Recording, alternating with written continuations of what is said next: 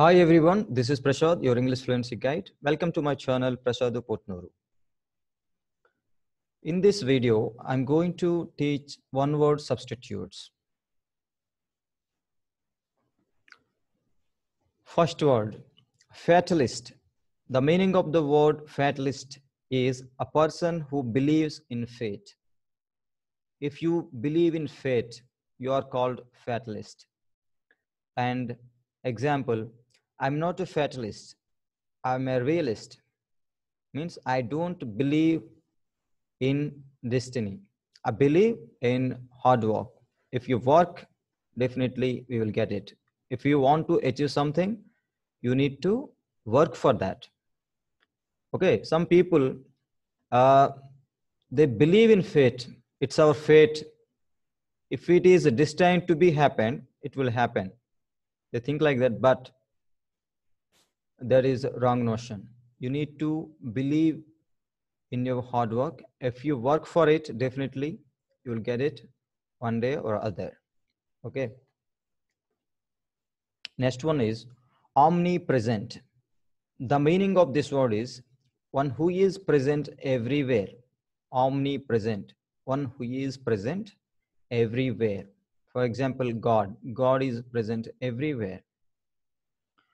Omnipresent broadband access is almost here.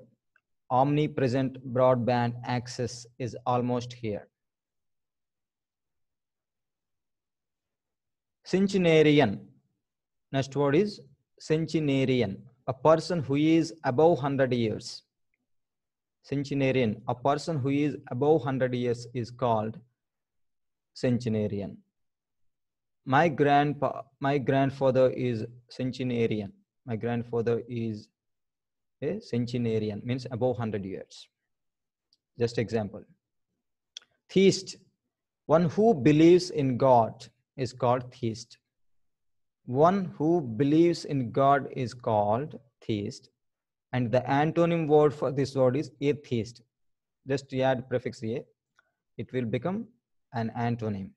Theist, opposite word, atheist. Theist means the person who believes in God. If you believe in God, you are called theist. Okay. If you don't believe in God, you are called atheist. Example, I am a theist. That means I believe in God. Centenarian. Example, Japan has more than 4,000 centenarians. Japan has more than 4,000 centenarians. Next one word substitute.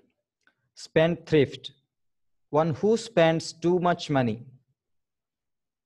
If you spend too much money recklessly, you are called spendthrift.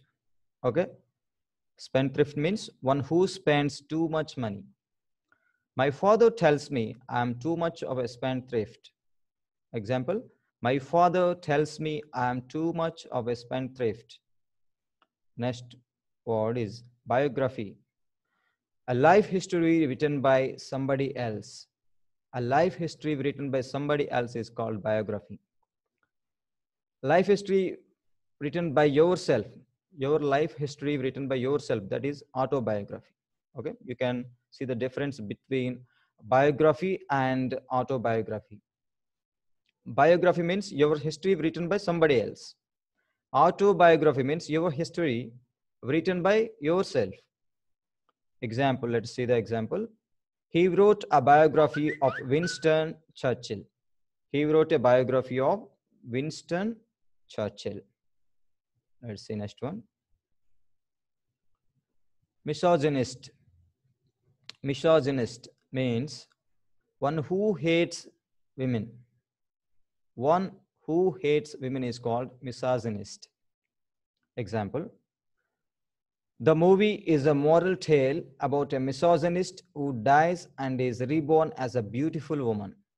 Once again, the movie is a moral tale about a misogynist who dies and is reborn as a beautiful woman.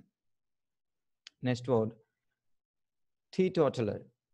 Teetotaler, one who abstains from taking alcohol. One who doesn't take alcohol is called teetotaler. Example, I'm a teetotaler. My brother is a teetotaler.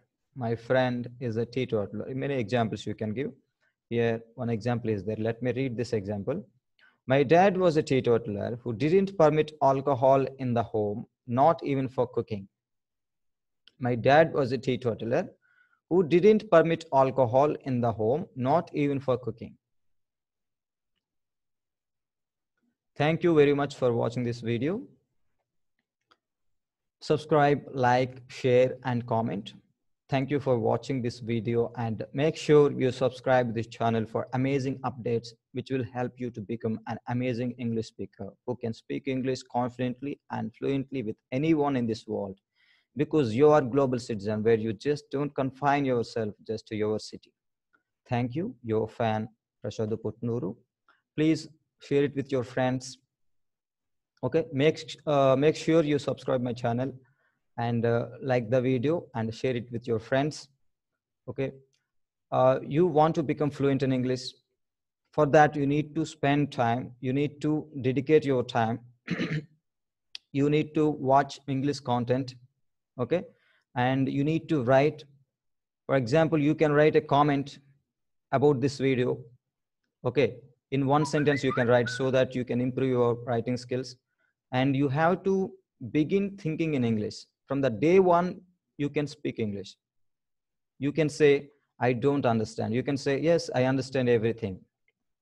Yes, I am the subscriber. I am your new subscriber. Like that, from the day one, you can speak. You can start speaking. You'll become fluent in English. It's not difficult at all. If you are interested, if you spend your valuable time, if you dedicate your time, definitely you will become fluent English speaker. And here, every day, every single day, update one video, which helps you to enhance your English skills. Thank you very much. See you in the next video. Until then, bye.